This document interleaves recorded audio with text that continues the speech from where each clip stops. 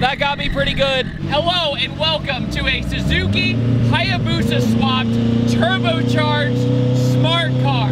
This belongs to my buddy Eric, who is a fabricator for Off the Line Performance here in Iowa. I apologize for me yelling. It's very loud in here and the vibration is a lot, but I promise it's worth it. This uses the Suzuki Hayabusa transmission. So it's essentially like a sequential with a clutch. So when I shift, I go 1, 2, 3, and to go down, I go 1, 2, 3, essentially, or 3, 2, 1. This is a built Suzuki Hayabusa motor, pistons and rod setup. The motor is good for 600 horsepower. Eric basically told me it gets to a point where it's not even that enjoyable to drive at certain power levels. So I'm actually driving it turned down, making almost 300 wheel horsepower.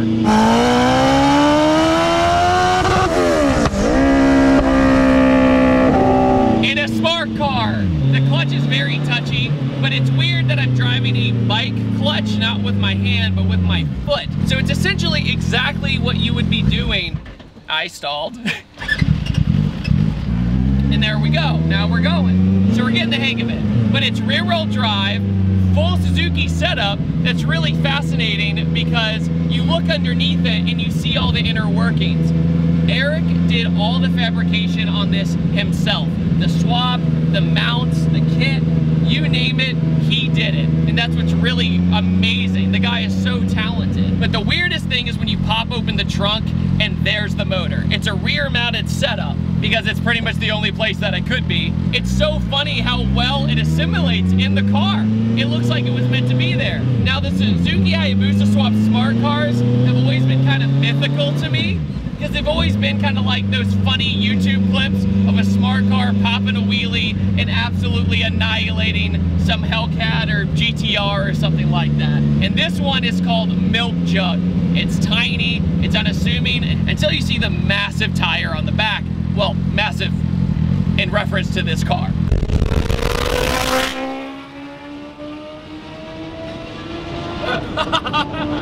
I think the funniest thing is I've never even driven a smart car, and yet this is I'm driving this. Oh man. Oh, it's amazing. This thing is under 2,000 pounds. It has power brakes, so basically feels like a brake booster delete. You gotta be really careful with that. Oh, it's so satisfying to go into every gear. We also have a digital dash display telling me all the information I need. I'm letting the car get up to temp before I really start goofing around. But once I get the hang of this, it's actually not so bad.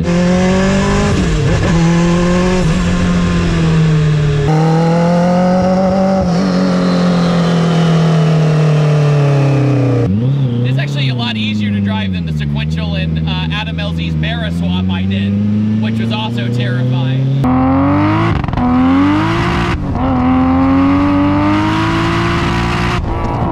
Give me the sauce! I'm so ready. And it's so funny, this economy car, the fit and finish is not great. The whole thing is vibrating with these probably solid motor mounts. And honestly, he did these subtle little things that you can't really tell. The eBay fender flares really aren't that noticeable because the plastic is the same color as the factory plastic. So it blends in very, very well. It's funny, a lot of the times the smart cars are used as pit vehicles at race events now because they've gotten so cheap. But this was a salvage title car, and Eric was like, yeah man, I just wanted to do it because I thought it was cool, and that was it. Oh my, you can just sense how light this thing is. Believe it or not, the steering input isn't as bad as I thought it was gonna be, but this single spoke wheel is not doing me any favors. All right, I'm feeling a little brave. I'm gonna go for it for my first time. I'm gonna roll into second. 3, 2, 1.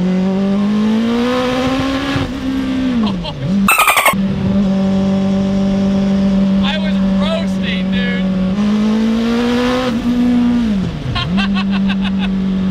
What is this?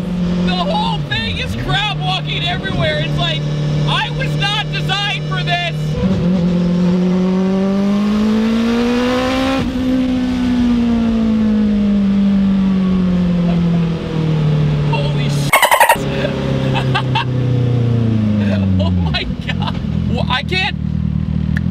I've never felt this feeling before. I can't even describe what this thing's like. I'm getting some guy just saw me and just shook his head.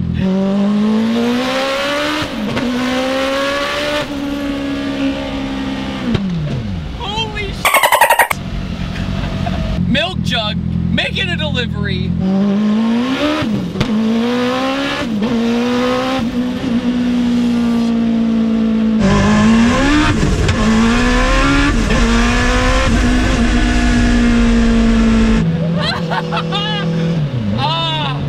Dude, it sounds so good.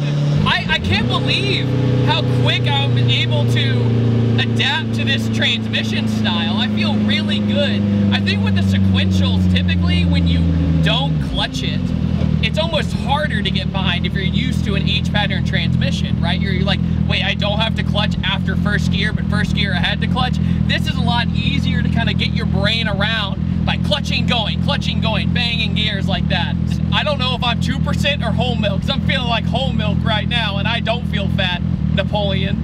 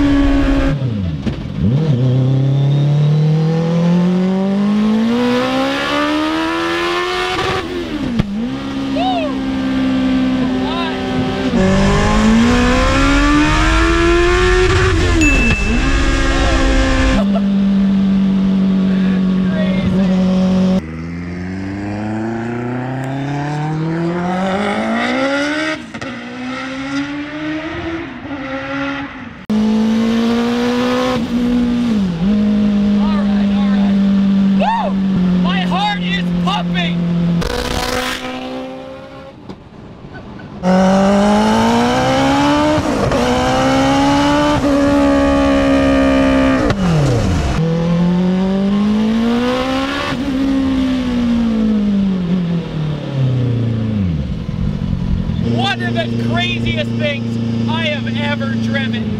Huge thanks to Eric to let me drive this thing. I've had an amazing time.